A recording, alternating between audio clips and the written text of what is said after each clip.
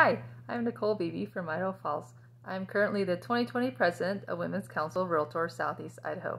When I became a realtor, I asked Julie Anglesey, where should I apply my time and talents so I can grow my business and be involved in my community?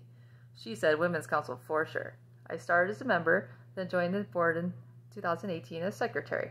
From there, I was able to observe the inner workings of Women's Council. In 2019, I became president-elect and learned a lot about leading others and what I needed to know to be president of our local network.